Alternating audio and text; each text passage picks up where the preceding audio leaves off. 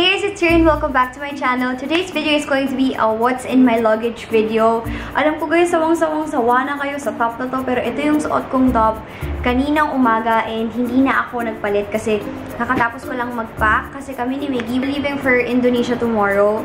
Na-invite kami ng tourism board ng Indonesia, so we're very excited to go there. Hindi lang kami sa Bali pupunta at ayan, umuulan na naman, so mag-mic tayo just in case hindi nyo ako marinig. Wait lang ha. I'm leaving tomorrow, so there's no other day na ma-film ko tong video na to. And I'm sitting on the floor kasi nakabukas pa rin yung luggage ko. Nag-share lang kasi kami ni Miggy ng luggage. So anyway, if you wanna know more kung ano naman ng luggage ko, please keep on watching. Lumalakas yung ulan and my room is on the 3rd floor kaya naririnig nyo siya. Wait lang ha. Kasi guys, kanina hindi siya umuulan tapos biglang umulan ngayon and sobrang lakas ng ulan. So hopefully, I'm praying na hindi maapektuhan yung flight namin tomorrow. Anyway, hindi ko mapapakita sa inyo yung luggage ko dito. So parang papakita ko lang sa inyo kung ano yung laman niya. This video is wala lang for fun. Gusto ko lang i-share sa inyo kung anong laman ng luggage ko and also sa mga curious minds dyan kasi ako rin, mahilig ako manood ng what's in your chuchu. And also, minsan, I watch yung mga ganito kasi meron ako napupulot na, you can do that when you're packing, ganyan-ganyan. So, ayun, haba-haba na naman ang intro ko. Yung luggage ko is medium size. Papakita ko lang sa inyo quick ha. So, eto yung luggage ko. Katabi ko siya. Meron pa akong nahulog ang cellphone ko. Meron pa akong hand carry and then dun sa hand carry ko, nandun yung mga laptop, charger, power bank, things that I will be needing during layover. Kasi connecting flights kami and things that I will be needing na immediately kasi hindi namin yan i-check-in. So, ito yung check-in luggage ko. So, okay, let's start. So, of course, I have my clothes and my clothes are packed per day. Because this trip, I have a stylist. Lalagay ko na lang dito yung Instagram nila. Guys, it's very helpful because for those of you guys na hindi ako kilala, hindi ako magaling mag-style. As in, hindi talaga. Sino to? Oh, Rei Germar. Hi, baby. I'm filming. Close the door. Why? What do you mean, why? I just want to share with them what's in my bag. Come here, you say hi. Why? Why are you sad? Why are you sad? Because Tita's leaving tomorrow. Because Tita's leaving tomorrow. It's okay na, love. Okay? O, sige na. You go there na. I'm gonna finish and then we're gonna watch and play na after. Go! Go na. Where's Miggy? Miggy's downstairs. I can see your butt. I don't know what he's doing eh. Go check it out. Pag ganun yung ulan, nawawala siya tas bumabalik. Anyway, going back, napansin ko sa sarili ko, kuwari I buy this top and then I pair it with this pants. Every time I think of that top, I just see it with that pants. Alam niyo yun, parang hindi ko in-explore yung closet ko. And alam to ng friends ko na minsan nagpanic attacks ako kasi nasa floor lang ako, umiyak ako kasi hindi ko alam yung susuotin ko for an important event. Siguro sa YouTube events nangyari yun. I remember Adobe's fanfare, night before, umiyak ako, hindi ko alam susuot ko. And then nung magtutok ako sa St. Paul morning, naka more than 10 palit ako ng outfits and I'm not even kidding when I say yun talaga. Hindi ako magaling mag-style, hindi ako magaling mag-prepare. As in, that's one thing my mom hates about me. Sinasabi niya na kapag pupunta ka lang somewhere, ang ayos ng suot mo, and then when you have to go somewhere where you need to be a little bit fancy and more dressed up, hindi mo alam susuotin mo. I'm that person. So, having a stylist is really helpful for me. As in, sobrang helpful. This is probably the pinaka-less hassle and worry-free na packing na ginawa ko sa buhay ko because I just came home, finit ko lang yung clothes from them, and then I just agreed. Ito, sinabi ko, ayoko to, ito gusto ko. Yun lang. And then they packed it for me per day. Don't worry, itong mga plastics na to, they reuse it. So, pinak lang nila yung clothes ko per day. Tapos, wala na. Binigyan lang nila ako ng PDF file kung ano susuotin ko per day and yun na. Aside from clothes, of course, I have my swimsuits. Ito, isang pair pa lang to kasi ito-drop tomorrow yung other swimsuits ko and I would like to thank 8 Mermaid for sending me swimsuits. Kasi binigay nila sa akin yung extra small, eh, hindi siya kasya sa top ko. So, pinalitan namin ng size bigger. So, ayun, yun yung mga clothes. And then, next, I have bags, of course.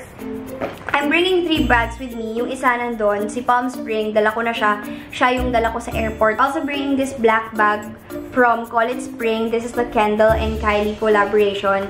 I need a photo with this. That's why I brought it with me. And also, this is super duper spacious. Sharing communicate with this and si Kitty, almost every day, ito yung dala niyang bag. Not because it's the prettiest bag, but then It's just so spacious and easy to bring. You can use it as a sling bag or as a backpack. And then I'm bringing this round rattan bag with me. I have this in 2 colors. This one and then ito. But the thing is, sobrang space consuming. So sabi ko, isa na lang yung dadalhin ko. And pinili ko yung white kasi pinili ko ang dami na nung meron nung brown. So sabi ko, for photos, parang ang ganda nung white. And since sobrang lakas nito kumain sa space, nilagyan ko siya ng things sa loob para at least naman hindi sayang. Ayun. So dalawa yung mga bagay dito, bra and panties. And kung nagtataka kayo paano nang kasya yung bras dyan, wala kasi akong normal na bra. Yung bras lang nadala ko is bandos, nipple tape, stick-on bras. Kasi most of my clothes are backless, low back, deep V's, ganyan. So, nipple tape and sticky bras are the way. Pero parang napit-pit na siya masyado. Wait lang. So, ayun, that's for my clothes. And then, I have this bag. I got this from Hong Kong when we went to Hong Kong. When I went to Hong Kong with Shek and yung ibang vloggers. And this is my shoe bag. Ayan, nakita niyo yung mga paa. Di ba mukhang isang shoes lang yung nandito? But you will be surprised kasi madami siyang laman. So, yung isa kong shoes na dadalhin is my overused and abused pillow disruptor. I have my flip-flops. Kasi may mga rafting kami and everything. I was supposed to bring my white slides but I couldn't find it, so I just got this. Parang ang dumi niya, sorry. And then I have my madumi na Converse. So, ito yung dinala ko kasi ayoko magdala ng sobrang white na shoes kasi madudumihan lang. So, yan. And then I got this from, saan ko ba to? Pop Culture, Your Fashion Lounge. Ang cute niya, guys. Sobrang cute. Ayan, feeling ko ang perfect niya for Indonesia. For, siguro, if we have dinners, ganyan, pag mag-date night kami ni Miggy doon, nagdala lang ako ng parang heels na chunk yung heels niya. Tapos ganyan lang. Sobrang basic. Color black lang niya. Again, size 5 ako. This is local, so it's super duper sakto sa akin. This one is from Tutum. 4 pairs of footwears are here. Is there such word as footwears or footwear lang? I don't know, I'm stupid. Of course, I have my toiletries and yung skincare ko, pinagsama ko na sila sa isang bag. So, ayan guys, sobrang gamit ko tong si Colorette na PR na bag. Kasi wala, ang cute niya lang, ang laki niya, ang spacious niya. So, I have my shampoo and conditioner na dito. Guys, alam ko na may sulfur si Dove and usually, alam ko din na wash off niya yung dye. But the thing is, gusto ko nang mag-wash off yung gray para blonde na lang siya. Kaya I'm using Dove shampoo. And then, I have my, wait lang, buksan ko lang. So, ito yung shampoo, conditioner. Tapos, I have my facial wash. My facial wash is si Rei Germar na aloe vera. Ito yung favorite ko. Maraming variants to, pero ito talaga yung favorite ko. Tapos, I have my micellar water. Yung travel size yung dinala ko, yung Nivea micellar. Actually, kinuha nila ako for a sponsored post sa Instagram. Tapos, sobrang nagustuhan ko to guys kasi alcohol-free siya.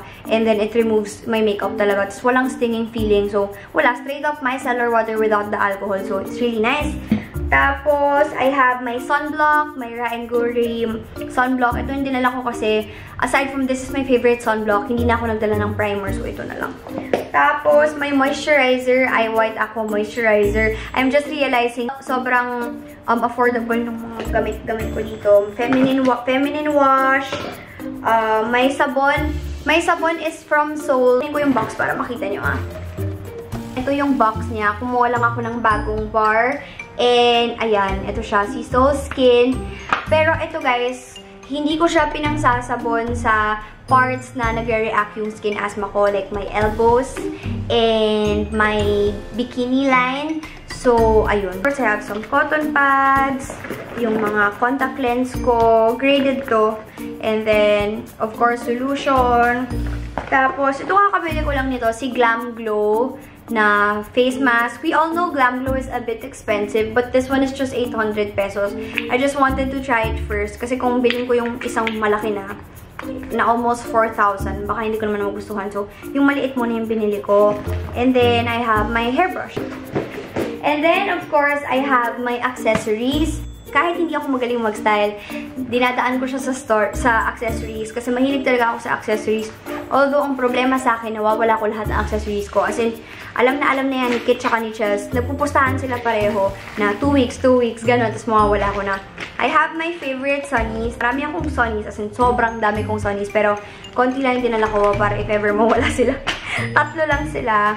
And then, I recently bought this. Ganito talaga, guys. Kapag may bagong trip, bumibili ako kasi nawawala ko sila. This one is a bracelet, obviously, but I don't think it's gonna fit me. So, I'm thinking of using this as an anklet. And then, this one naman is a necklace na parang a bit, may medyo choker siya. Parang nice siya i-pair with my R pendant.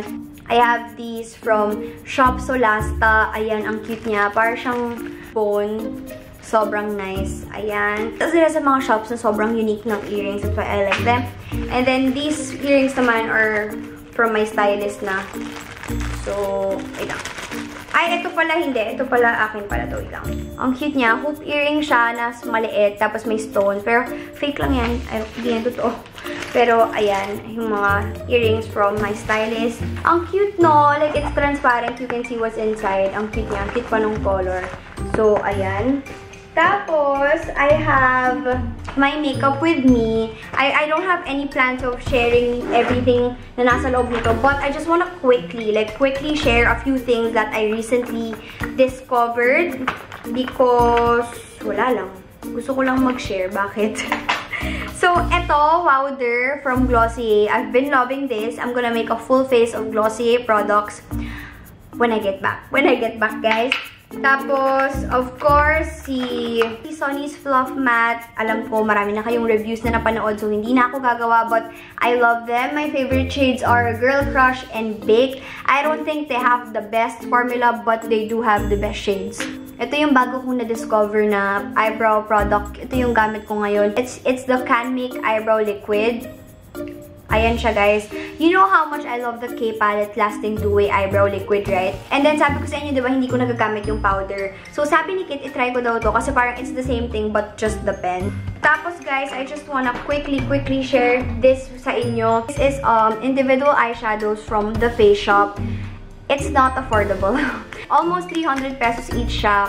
Pero, you guys know na hindi ako magaling mag-eye makeup. But I do love mga 1 or 2 colors for my eyes. Just like so. And these single shadows are bomb. As in, sobrang gusto ko siya. First, alam mo yun, kung hindi ka mahilig sa palette, eto ha, hindi ko to ma-recommend kung mahilig kayo sa super glam eyeshadow. Pero if you're the type of person na on a daily basis, gusto nyo lang ng 1 or 2 colors or 3, I suggest kunin nyo to kasi sobrang handy niya, ganun. Tapos, ang ganda rin ng performance ito. It blends like a dream. I swear, it blends like a dream. Hindi ako magaling mag-makeup, pero feeling ko pag ito yung gamit ko, sobrang nabe-blend ko siya ng maayos. And it's pigmented. Kita niyo ba? Sobrang, ang ganda ng formula nito. And then, it's really pigmented. Can you see that? Sobrang pigmented niya talaga.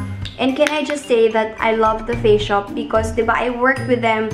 I know that there are some brands na when they shoot for their brand, hindi nila makeup yung gamit nila. For example, si makeup brand A, nag-shoot siya for a campaign. Hindi lahat ng makeup from that photo is from makeup brand A. But when I worked with the Face Shop, wala nga eh. Walang nagbe-video eh.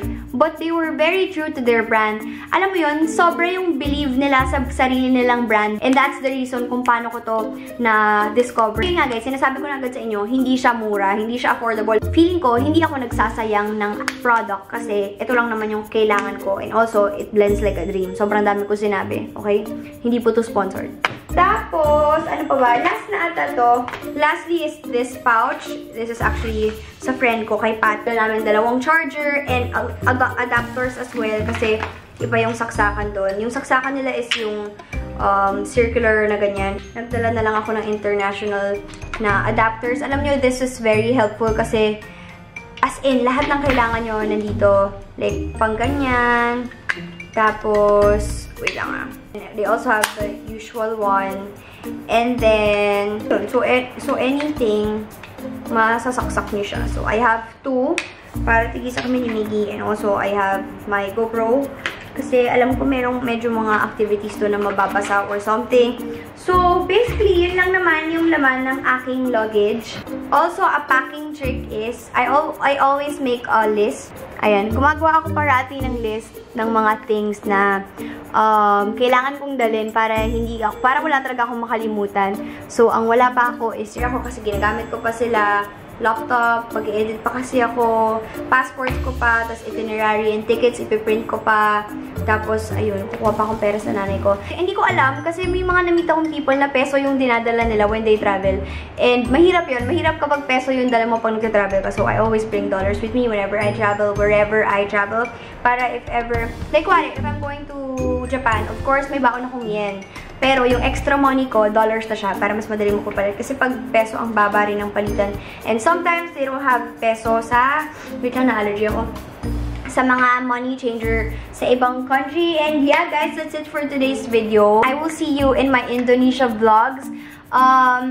Vlogs will be uploaded here sa channel ko. And may mga vlogs din nasa Rei and Miggy. But, I'm gonna be doing a lookbook. Never ko pa siya nagawa. Never pa ako parang montage kind of lookbook. Pero I will try to do that and upload it here sa Rei Germar channel. And also before I end this video, I would just like to say thank you to all my families. Everyone na naniniwala sa akin. To everyone na naniniwala sa heart ko.